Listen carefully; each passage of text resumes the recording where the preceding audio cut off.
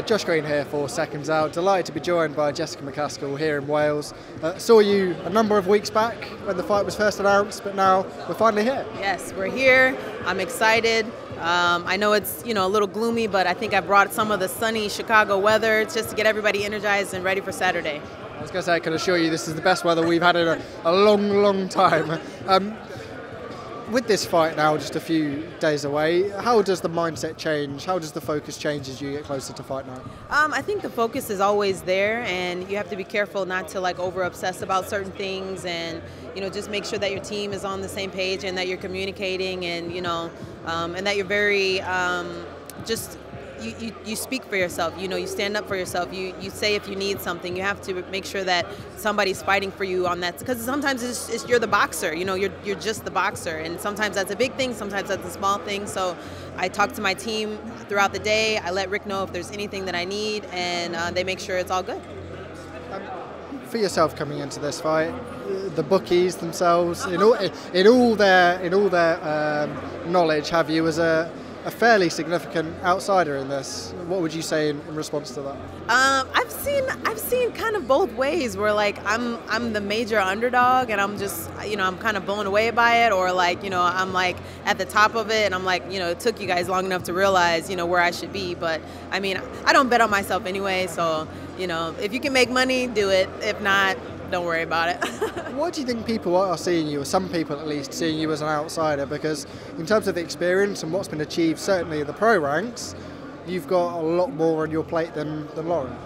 I don't know, I just feel like sometimes people love to hate me, and so they just I'm not very flashy, I'm not one to do crazy things on social media, so I think people just kind of don't know what to think of me, and so it's easier just to think of me as an outsider. And but I just like to let my boxing show what it really is.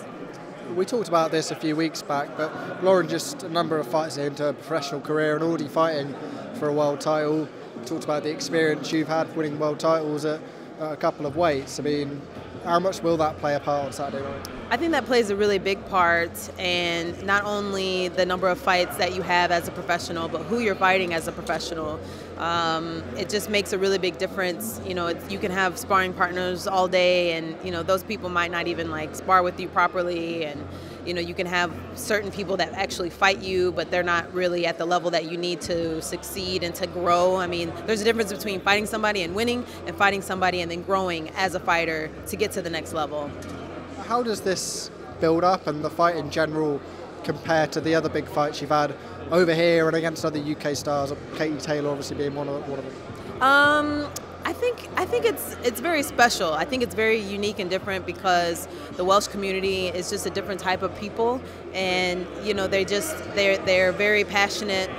They're hometown people. They love where they're from. They love who they are, and they're actually really nice to me. So I like being here.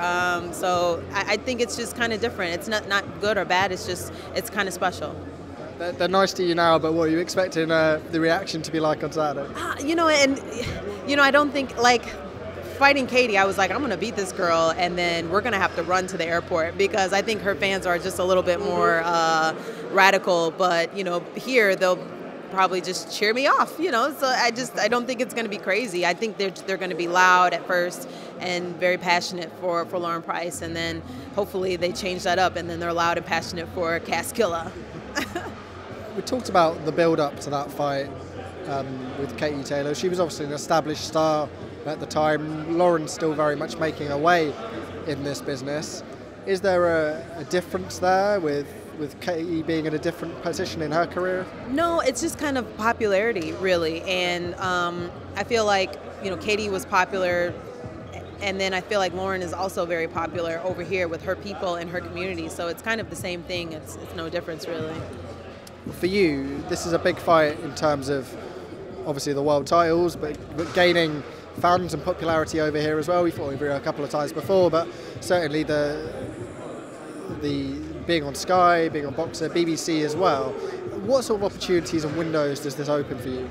I'm not really sure, because sometimes you think I'm doing something really big here, and you think there's going to be big things that come from it, and then it doesn't really come to fruition in that kind of way. So I'm just looking to win.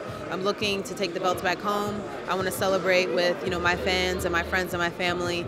And I just kind of keep it like that. I don't need a lot of fame or fortune or anything like that. I want to be a good example to the kids that are at my schools and my communities. That's kind of the most important thing to me. I know you've mentioned Natasha Jonas before. You've obviously got a bit of a relationship now with Boxer and making this fight. Does that make that fight more of a possibility? Yes, I definitely think so. I mean, Natasha Jonas had a hand in making this fight happen, and not overlooking Lauren Price, but getting past this fight successfully. That could be another thing, that Boxer might put together for us. I mean, she's a fighter with Boxer. She's another lefty. It just kind of makes sense, and she's on her way out, and she has a belt, so maybe we could get that done before her time ends. It's just a conversation. She talks to Rick all the time. It's not like, I need to call her out or do something weird to make that happen. Fighters like to kind of do that for some reason, but we'll just have a conversation and see what she wants and see what I want and see if we can make a good deal happen. When you said she had a part in making this fight, what do you mean by that? Her and Rick, like I said, they have conversations. I think she manages fighters and she works with Boxer, and he's my manager, and so he's just kind of had conversation about what the next steps could be and who's out there and who to talk to, and she just really lined up. You'd have to talk to Rick to get more specifics, but she just lined a lot of things up, and I'm very appreciative of that. You mentioned Katie Taylor's name. She's obviously fighting Amanda Serrano on the undercard of Mike Tyson and Jake Paul. She's obviously fought in huge fights in big arenas, and she's a massive name, as is Amanda. Being on the undercard of Jake Paul and Mike Tyson, how do you view it? It's a good money grab for them. Obviously, Jake Paul has crazy followers, and that's going to be just so lucrative for them. And so anybody on that undercard, it could be lucrative for them. So it's just a smart move as far as money. Anybody would do the same thing, Is it money over legacy though? Is there no sort of point there? Yeah, I mean, they've already fought, and I'm sure, Amanda Serrano, she's trying to get money. Katie's always trying to get money. They're not going to let Katie lose. It's one of those kind of things. So she'll be fine. I think it's more about Mike Tyson right now and his age, and of course Jake Paul making these crazy fights happen. That's more of the draw than anything. And he basically put Katie in her place by saying, "You're going to be on my undercard." That normally doesn't happen. So that's how important the main card is.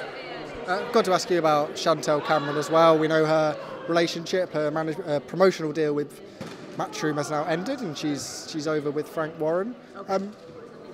She was obviously hoping for that third fight with Katie Taylor. From her standpoint, do you think that would be a disappointment?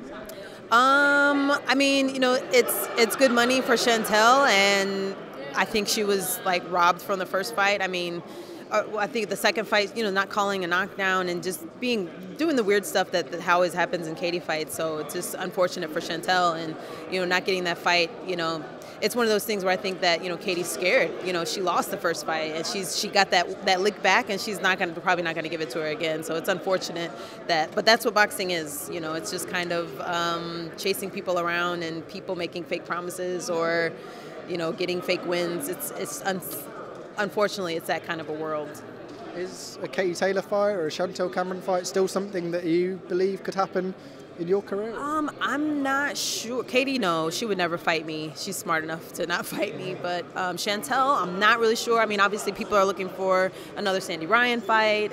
We've talked about the Natasha Jonas fight. So at this point, it's kind of just stacking everybody up to where they fit, and if they have fights coming up or if we have time, that kind of thing. It's a lot more logistics than you would probably think, but yeah. Final thing from you, what are the results going to be on Saturday night? What are your predictions? Taking my belts back home to Chicago. Cheers for your time, Jessica.